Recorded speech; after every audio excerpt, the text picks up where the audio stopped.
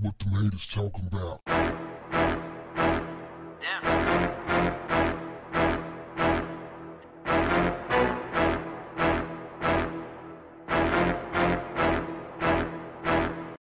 What's up, family?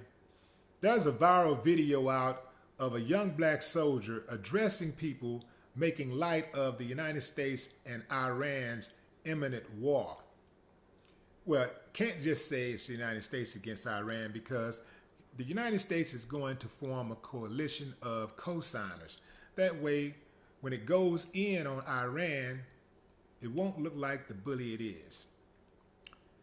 So the guy in the video expressed his contempt with how people are just joking and just joking it up about this soon-to-be bloodbath.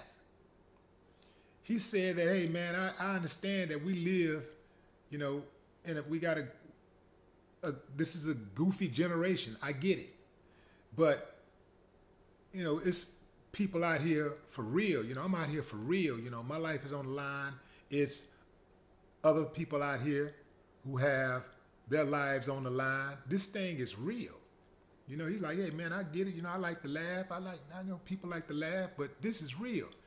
Now, I know there are you guys out there right now, you're typing away and you're saying, hey man, that's what you signed up for. No black man should be fighting the white man's war and killing brown people and all of this stuff. And I get it. I'm with you. The fact is, however, this guy is young and he may not have gotten the lesson that you got about the U.S. military. He may not know what you know. So when he went in, he wasn't armed with the information. He wasn't armed with the information that he probably don't even know. He's probably not even aware that you had black soldiers who came from World War I, who fought the Civil War, who came from World War I, who came from World War II, and came right back to America and not only got called the N-word, but were lynched. He probably don't even know that history. Because a lot of these guys, when they join the service, they just go in to try to pay bills. I mean, most of the people that are in the service come from poor backgrounds. And so joining the military is like the quickest way to adjust to adulthood and, get your bills paid, get a roof over your head, get some food in your belly, have a little money to spend and save. Also, you have people that join the military so that the government can pay for their education. So they join it for these reasons, not expecting to ever have to actually be deployed and go to war. So I get it. You signed up for it. I get it. But I think we have to, take a look at, why these youngsters sign up to get in the first place. And not everybody that are in the military are youngsters. What happens a lot of times, this is what I saw happen with my cousin who is in the Navy. He's Navy Reserve now. But when he first went in, he told me he was going in and he was going to do a 4-year turnaround. What happened is that once he got in, when he got ready to leave, they waved the check in his face. I think it was like something like $10,000 bonus or something. It told him if he stays, he can get this $10,000 and he'll have also, and they also give you incentives to get married and get a house. When you get married and you get a house and you get babies and stuff like that, they know the more that they give you, the more reliant you are on the military and that aid and those benefits, because they have great benefits outside of sacrificing your life. Great medical benefits, great education, all that. That's what's so attractive about it. It's the package, it's the benefits that a lot of people jump on.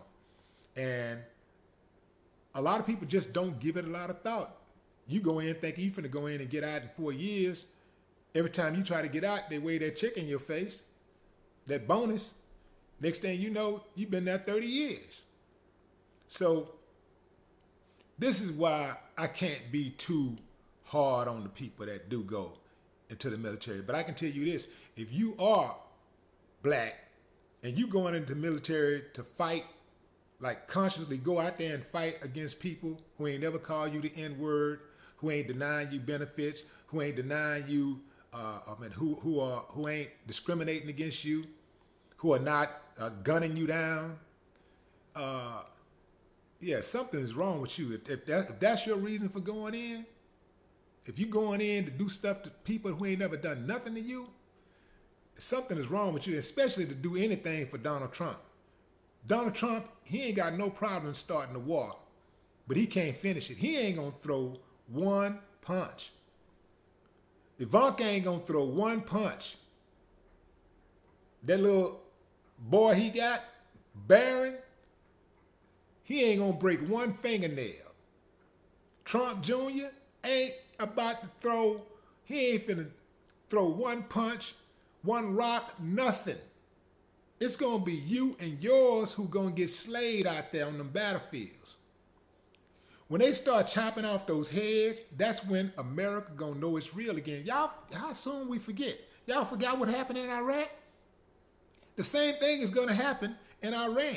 You're gonna see guerrilla warfare. They can't go up against America one-on-one.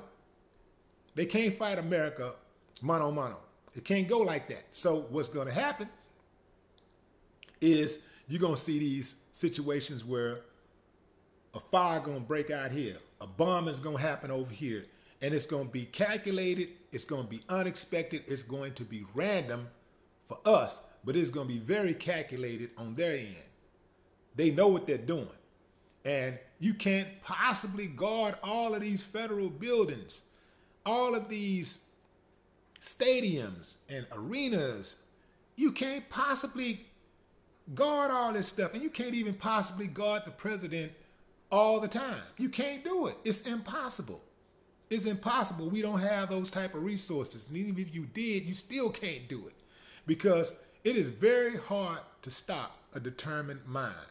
So, but getting back to the original post, everything ain't funny, family. Like we just joke too damn much. Everything, you know, I understand, you know, sometimes people joke to stop from crying, you know, but everything ain't funny, man. And there should be some type of boundaries when it comes to these jokes. You know, even people joke about slavery. Man, I have never heard a funny slave joke, ever. Everything ain't funny. This is real, man.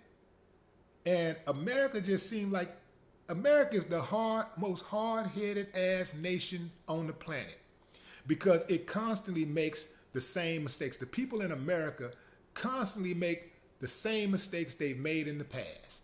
Same old shit. Constantly making the same mistakes. But pride itself off being this intellectual nation of people. It ain't funny. There will be blood. No more talk. What the haters talking about?